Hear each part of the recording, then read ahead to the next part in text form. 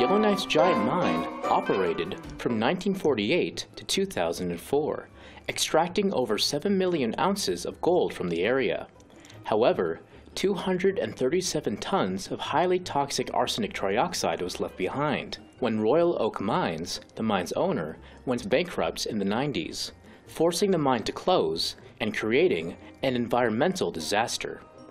Today, the Giant Mine Remediation Project is a joint venture between the federal and territorial governments to manage the arsenic waste and see to its long-term care.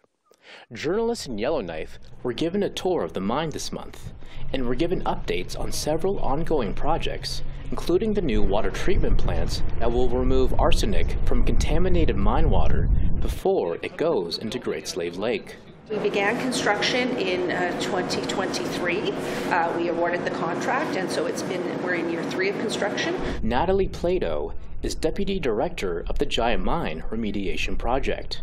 She says the new treatment plant replaces the current system in place since 1981 and will have effluent levels of the discharged mine water meet drinking water requirements.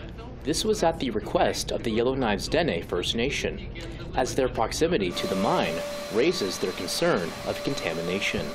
Effluent treatment plant pumps water from the underground and stores it, and then seasonally we treat it and discharge it to Baker Pond and Baker Creek. The new water treatment plant, we will meet the new effluent criteria for the new water license for the Giant Mine Remediation Project, which has much more stringent discharge criteria. And we will also be continually pumping the water from the underground 24/7, 365 days a year. So the treatment discharge period will be continuous. Currently, the city of Yellowknife and Yellowknife's Dene receive their drinking water from the Yellowknife River upstream before the river passes the Giant Mine and enters Great Slave Lake. Plato continues with more input the Yellowknife's Dene had on other areas of the project, including how finely crushed rock left over from processing gold or tailings would be disposed.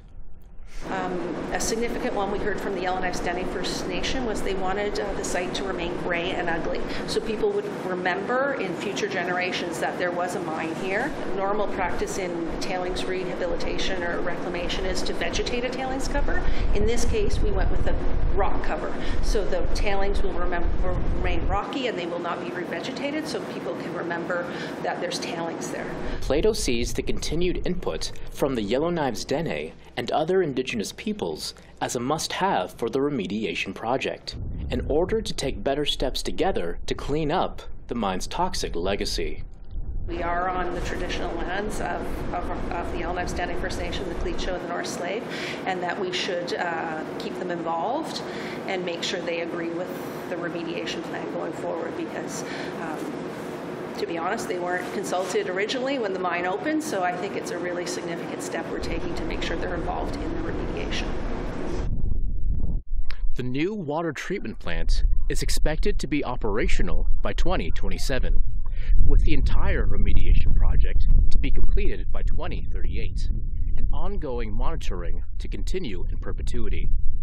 Cruz, APTN National News, Yellowknife.